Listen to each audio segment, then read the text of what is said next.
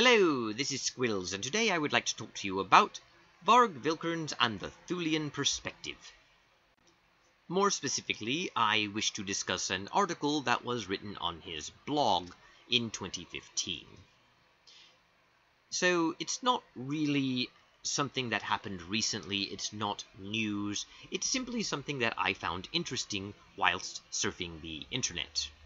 For those who don't know, Varg Vikerns is a musician, a convicted murderer, though he has served his time, and an advocate for white and European identity and traditional culture. He is also a neo-pagan, advocating a return to pagan ideas and identities which were native to Europe. Specifically, he calls himself an Odinist, which is an effort to reconstruct Norse religious beliefs and following the Norse gods.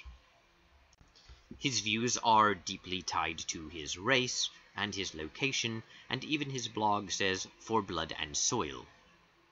It should be noted that the Thulian Perspective blog that I read this article on is no longer updated. The last article that was written on it was posted on 5/12/2016. And the article I'm going to read to you, which is titled About Islam in Europe, is from the year 2015. I chanced upon this article whilst surfing the internet and decided to discuss it. But before I do, I will give the usual disclaimers which will help you understand the perspective of this commentary. I know who Varg Vilkerns is. I've known who he is for quite some time. I'm also acquainted with his work. I have read articles he has written, and I've watched videos in which he speaks on various topics. However, I've never read any of his books, and am not deeply versed in his beliefs.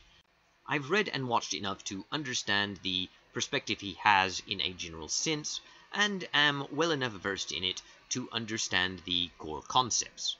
But I'm not going to pretend to be an expert on Varg Vikerns' perspectives. I also don't know if he is running a website or blog now with the same or similar name, or of a different name. I know he still makes videos under the name The Thulian Perspective, but don't really know about any sort of written articles online. The perspective I'm bringing to this, though, is going to be an academic one. This channel is not a Christian ministry, although in this particular video, I will be defending Christianity, and in the past I have as well, and many people seem to think that's what the channel was set up to do. After all, I am hosting the Bible on my channel, and I do a lot of commentary on New Atheism, and on theology. However, this channel was set up to be a neutral educational platform, and not a specifically religious one. I also intend on reading other things after I'm done with the Bible, including the Quran. So, I'm actually presenting these as reference, and this particular commentary is going to be framed against that context.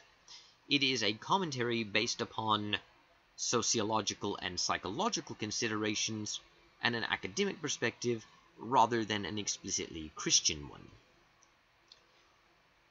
The channel itself is set up to be neutral, but I also need to advise you on this. Commentary, by its very nature, is not neutral in general. This is because a commentary is an individual perspective on a given topic. So, unless the commentary is nothing more than a recitation of facts, at which point it can hardly be seen as commentary, it is a personal perspective.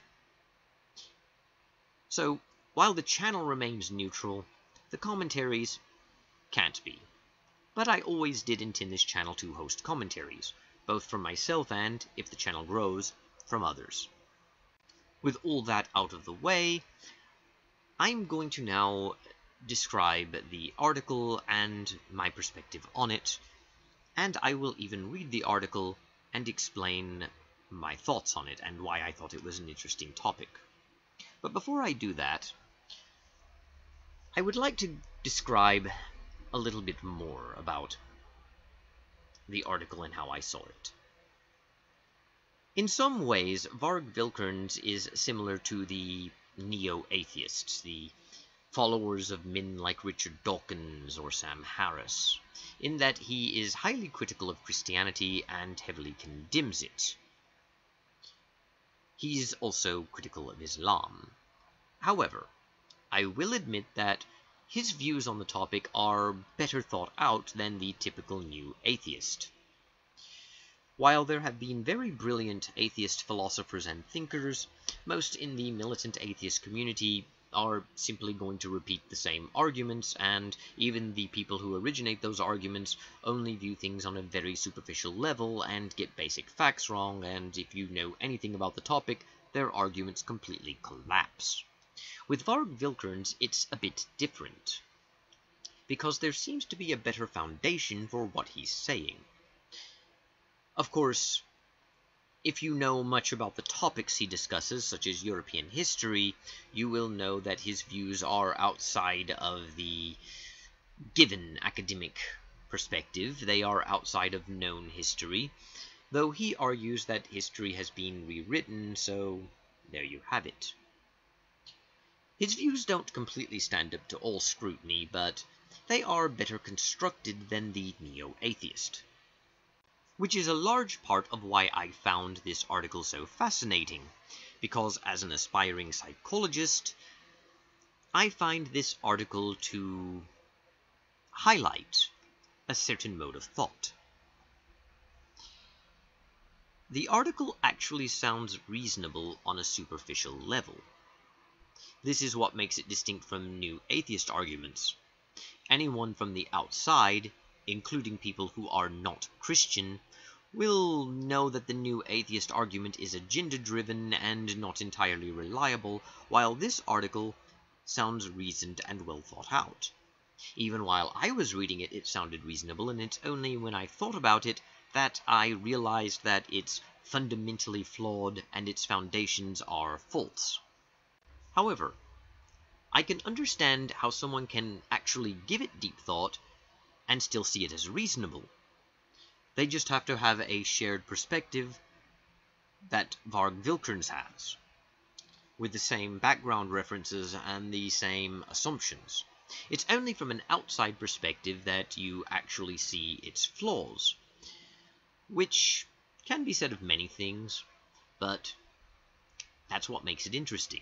This article could even convince people on the outside that he may have a point, even if they don't join him. It presents an opportunity to look at the psychology of such people, as well as the political perspective. So, now I'm going to read the article, and I will tell you my thoughts and reasons for making this commentary after I'm done. About Islam in Europe, posted on 6/2/2015. Many Europeans see Islam as a threat, and therefore throw themselves in the arms of the force they see as the only alternative to this, namely Christianity. All of a sudden, they start talking about our traditional Christian values and our Christian cultural heritage and so forth, rejecting Islam as an immigrant religion and a threat. In reality, Christianity is an immigrant religion too, and a threat to our traditional European values and cultural heritage. Christianity prevailed here in Europe from about the year 500 to 1300, replacing our European religion, we are told. Now imagine that Islam actually prevailed here in Europe, and we all became Muslims, like we once, supposedly, became Christian.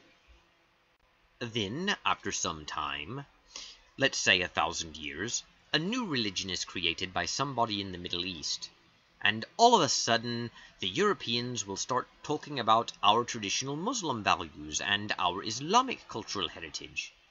They will defend Islam against this new threat, just like the Christians today defend Christianity.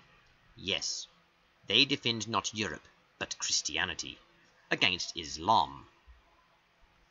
I think our forebears, who fought, killed, and died defending Europe and our religion, so-called paganism, against the Christians and their foreign religion, would shake their heads in despair had they seen how Europeans today embrace Christianity and our religion as the best alternative to Islam.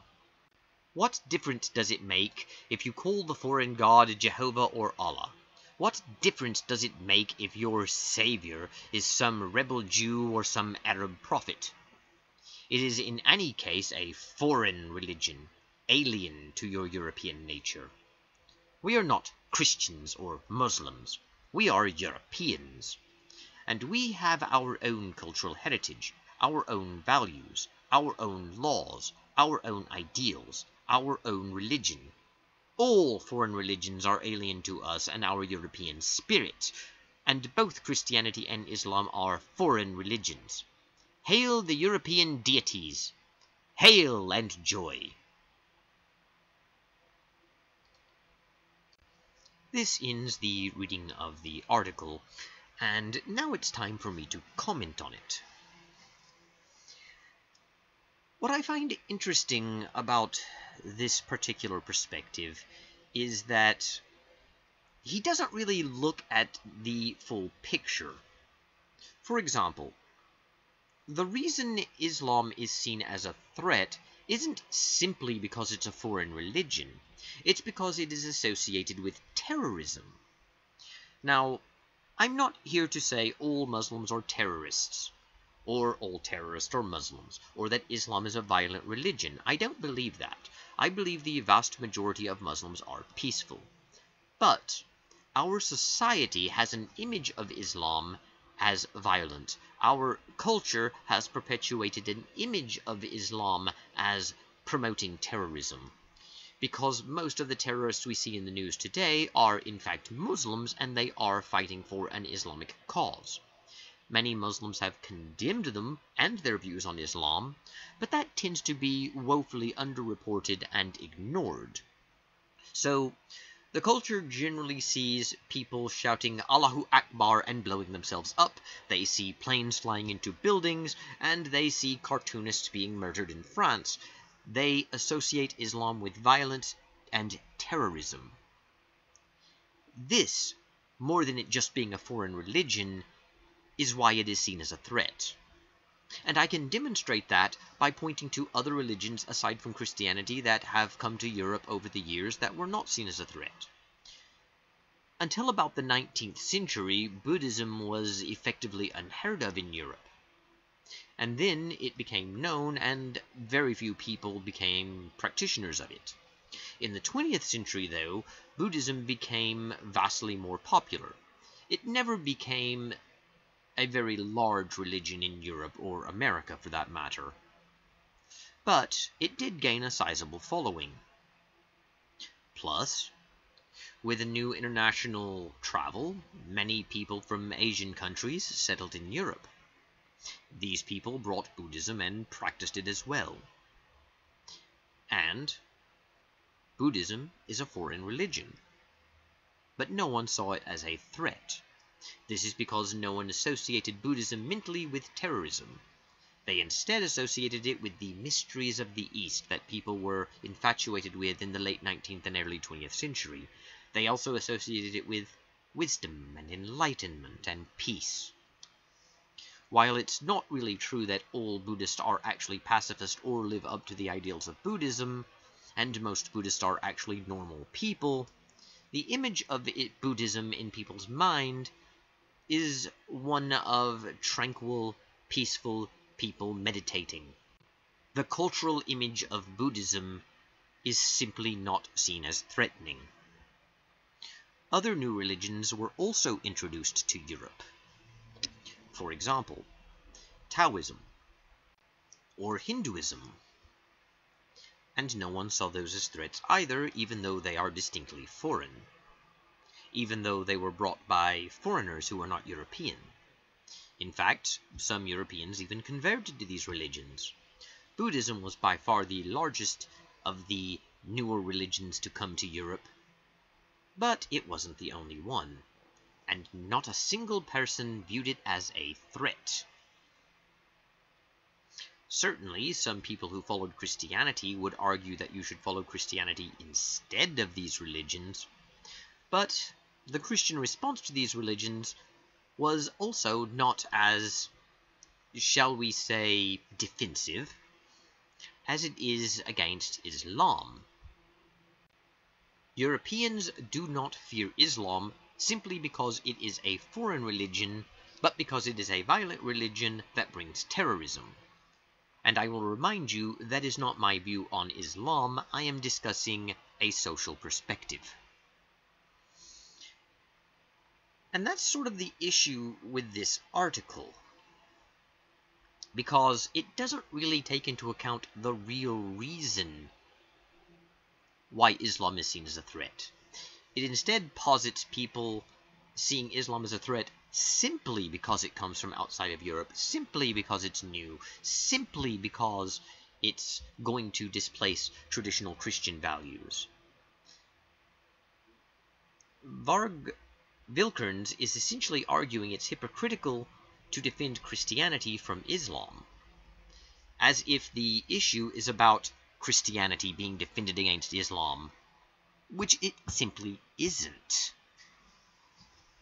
After all, defending Christianity against other religions in the past simply took the form of debate, at least within recent history.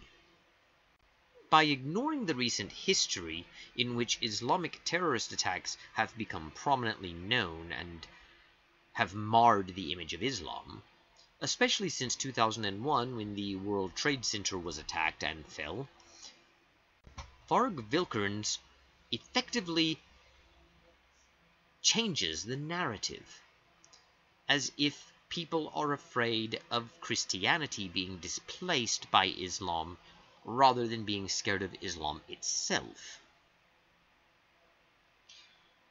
And that change fits the narrative he wishes to promote.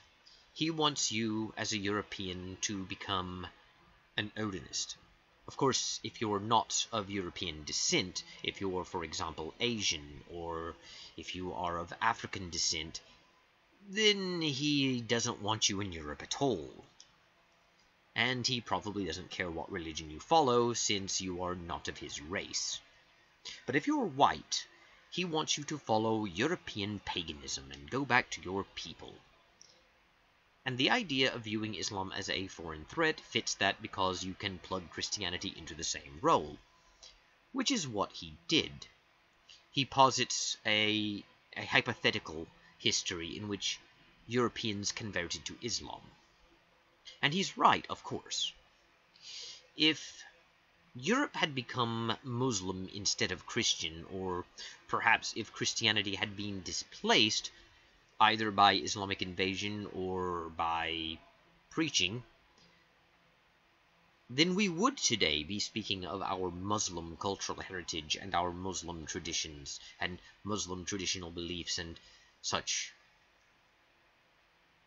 But so what? If France had been taken over by Spain in the year 1000 AD, and no one spoke the French language and they all spoke Spanish, they would all be talking about their shared Spanish heritage. Does that mean that it is wrong to defend French heritage? Of course not. The problem with his example is that even if Christianity is an outside religion, it has still shaped Europe for a very long time, and it actually is the root of modern European culture.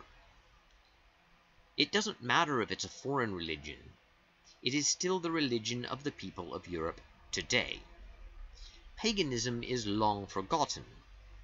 Indeed, even modern neo-pagans, such as himself, follow reconstructions that aren't truly identical to past beliefs. What he is effectively saying is people will defend what they are and what they believe in, which is true, but it doesn't really give you a reason to not defend it. If you are a European and you wish to defend our Christian cultural heritage, you are defending around 1500 to 2000 years of history. Depending upon what part of Europe you come from, you are defending the Renaissance. You are defending the great accomplishments of the Middle Ages. You are defending the creation of the scientific method by Christian monks. You are defending the invention of the hospital by Christians. You are defending the invention of the university by Christians. You are defending the creation of a basic law codes that we follow. You are defending Michelangelo. You are defending Bach. You are defending these great people who have shaped European identity. Shakespeare, quoting the Bible, for example, or Dante's Inferno. That's what you're defending when you defend Christian cultural heritage. To abolish everything Christian means to get rid of all of that, and for what? What do the Odinists have to offer that would replace Michelangelo and Bach? What do they have to replace Dante? What can they give us to replace Shakespeare? What can they give us to replace all of this?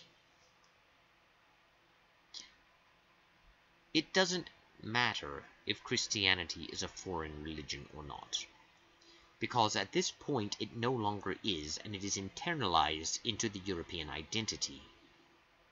Even the philosophies followed by modern atheists actually stem from and grew out of Christianity. This is why when atheists say that they get their morals from common human empathy, they're not being completely honest. Had atheism emerged in a different culture, it would function very differently than the humanist-inspired atheism of today.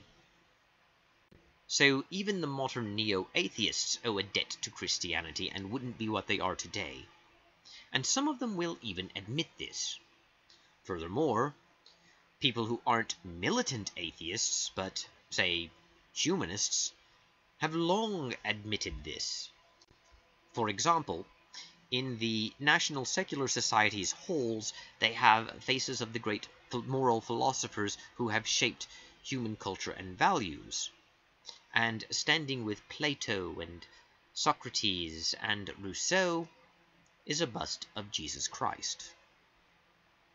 So even the humanists acknowledge that humanism is an offspring of Christianity. It is an evolution from that base. It grew from that root.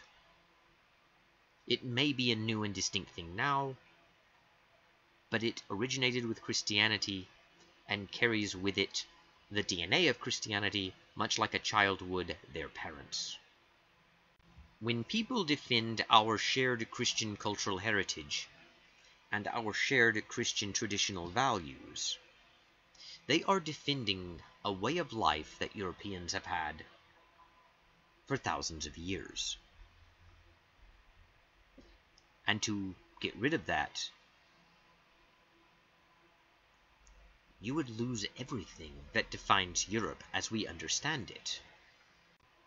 Not that that would actually happen. If, by some twist of fate, Christianity was expelled from Europe along with Islam, and everyone embraced Odinism, we would retain these things, because ultimately Odinism does not have that history. It does not have a basis of culture. It is based purely on a superficial understanding of Europe's pagans of the past and upon racial identity, and you need more than that to build a world. I'm not saying Odinism couldn't develop a rich cultural heritage over a 2,000-year history as Christianity has, but as of right now, it doesn't have that. Nor does Odinism give us any reason to reject the Christianity we hold to now, and that defines Europe now, and that has defined Europe for a very long time, for approximately 2,000 years, simply because it originated somewhere else. Christianity is Europe. at this point. And Europe is Christianity. Even as secularists try and strip society of it, it remains. You can never fully expunge it without casting aside everything that made Europe, Europe. At least, Europe as we understand it. And there is no reason to see defending that rich cultural heritage as being anything but awful. If multiple world theories was true, and we were able to go to that alternate timeline he speaks of, where Europe became Muslim instead of Christian, the same thing would be true. There would be no reason for the Muslims of Europe to reject Islam in favor of Odinism. If Europe had been Islamic for, let's be reasonable, around 1200 years, if for some reason Europe converted in around the 1200s to Islam, and Islam became the dominant religion, then it would have produced great composers, great artists, great works of literature. Perhaps Muslims would have developed a scientific method or something akin to it. Muslims may have developed something like the hospitals. Muslims may have developed something like the universities. They may not be identical to ours. For example, we have the university system based on European guilds with 3 levels. Islamic culture may not have developed that. They may have gotten something else, but they may have developed something that would be the equivalent of it, a place to go for higher education. And there would be no reason for them to throw all of that away to embrace a reconstruction of something that has been forgotten since even before people converted to Islam.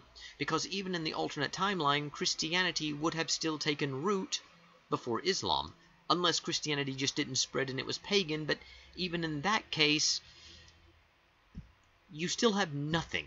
You have no reason to get rid of the Islam that defined Europe in that alternate timeline.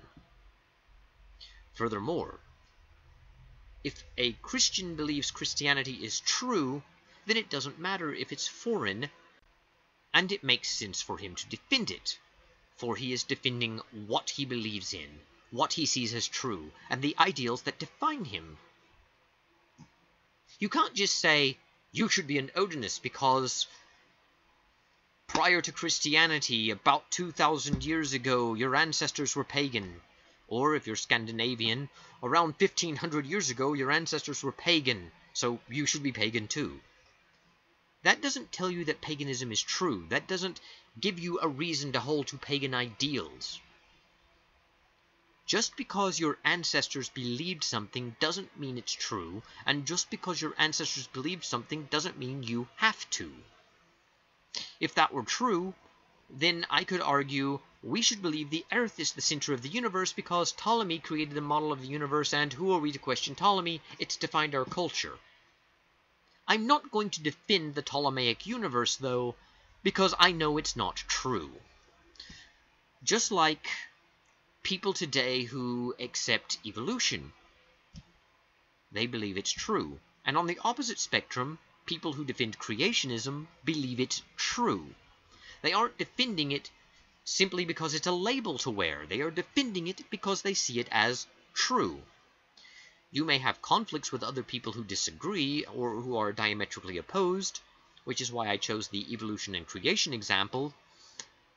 But you still have people who honestly and sincerely believe what they're saying is true.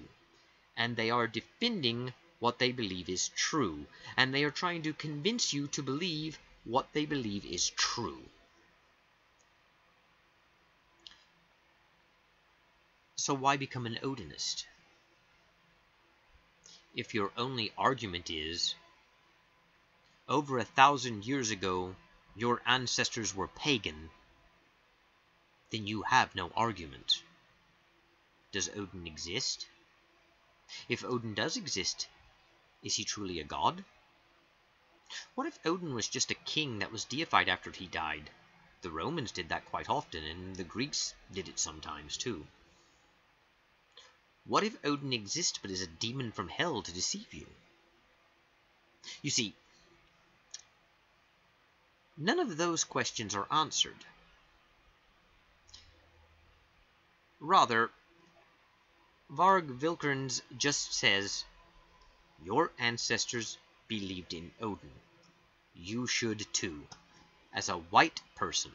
Of course, if you're black or Asian or what have you, go away and follow your native religions, but this is ours. A religion that is intrinsically tied to race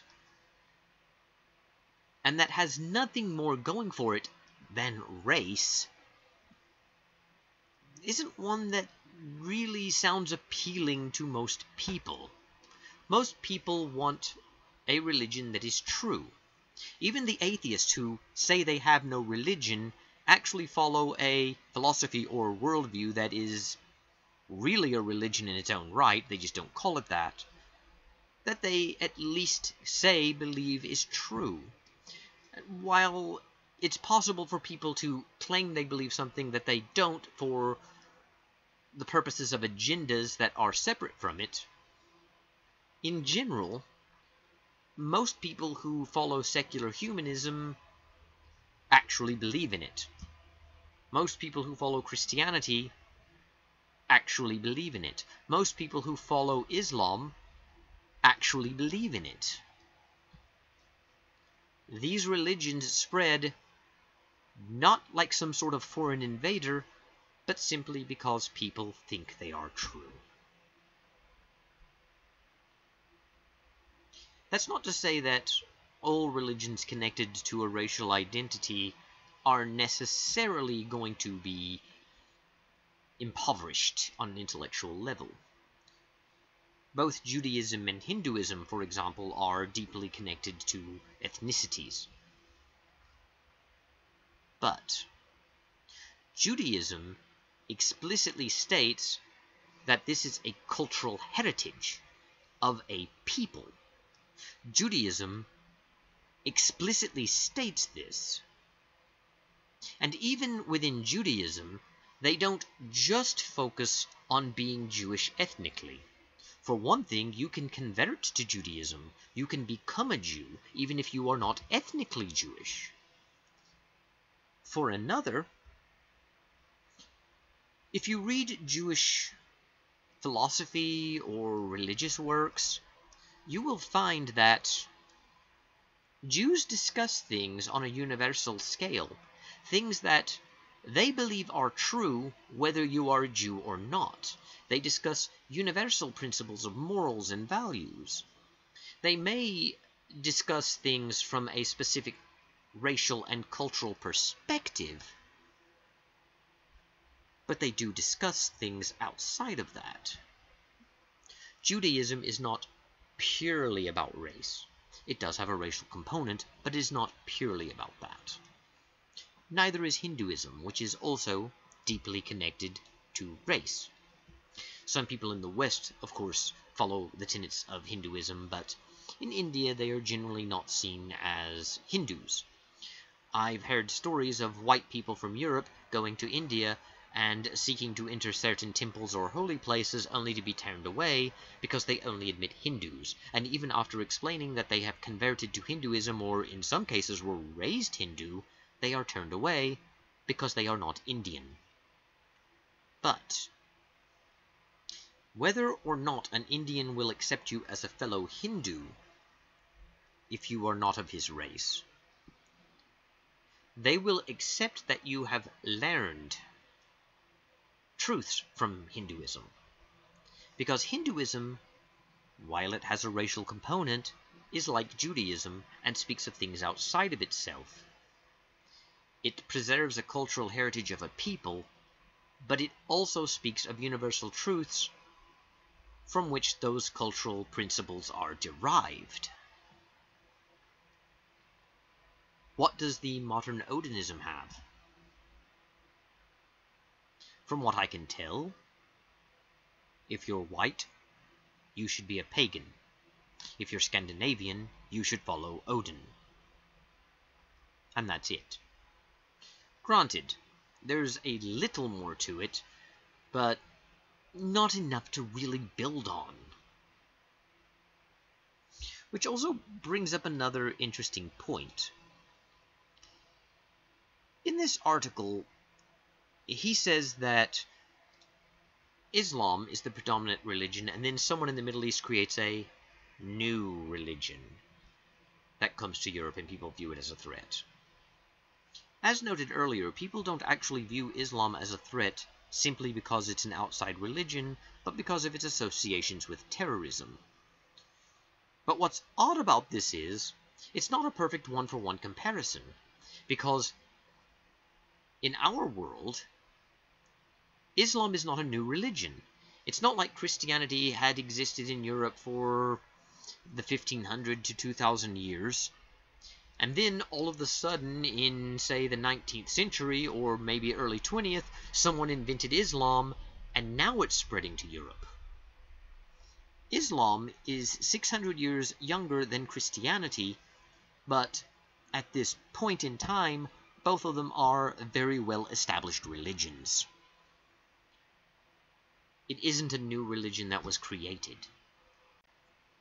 Which also brings up another point, and it's one people make all the time. Your pagan ancestors fought and died for Europe, not Christianity. When I was growing up, I heard that people died to give me my freedom. People died fighting for America. And during the American Revolution, people gave their lives fighting the British. I was never won over by that argument because didn't the British also die? What's more, the American colonies were British. Simply dying for a cause does not make you a hero, and the arguments are only used when either you are in an in-group and you're trying to reinforce that group, or when you are appealing to someone you wish to be in the in-group so that they can identify with it through the shared sacrifice of a martyr. But in reality, dying for something doesn't make it true and doesn't give you a reason to follow it. To give a good example of that, people died for Nazis. People died for Adolf Hitler. Should we become Nazis? That's probably a bad example since Varg Vikerns did identify as a Nazi at one time, so let's look at another example. People have died for communism. People fought and died in revolutions and battles and wars, all to defend the great communist cause and the ideals of Karl Marx. Does that mean we should become communists? For that matter, you can turn around his example much like I did with the American Revolution example. People have died for Christianity. Therefore, we should be Christian. It doesn't matter that our pagan ancestors fought and died for Europe, not for Christianity, as he says. Because fighting for Europe, as Varg Vikerns defines it, still doesn't give you a reason to believe in it. The Christians did the same. And if you identify as a Christian, even nominally or purely on a cultural level, which even Richard Dawkins does, Dawkins says that he is culturally a Christian, then you could point to that. People who died in the name of Christianity. You see, this is an emotional argument, and it is designed to have you feel a sense of kinship through tragedy, but in any conflict that involves violence, such as wars, people fight and die on both sides. You can't take both sides, of course. Why is it that we should become one thing and not the other based upon that? Dying for a cause does not make the cause just, as the saying goes. But in our case, it's more, dying for a cause does not make the cause true. You don't give me a reason to be something just by dying for it. Of course, he talks about our forebears and how they would be in despair and their sorrow at our embrace of Christianity. But how does he know that those forebears would not themselves have converted to Christianity?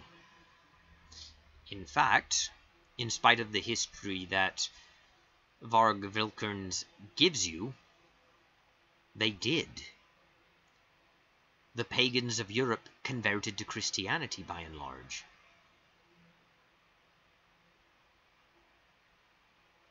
So, would they be shaking their heads in despair?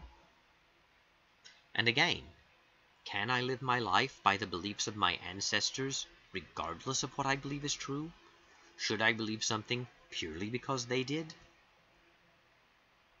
If so, I should believe in bleeding patients if they have bad blood. Let's not forget that the human body has 4 humors.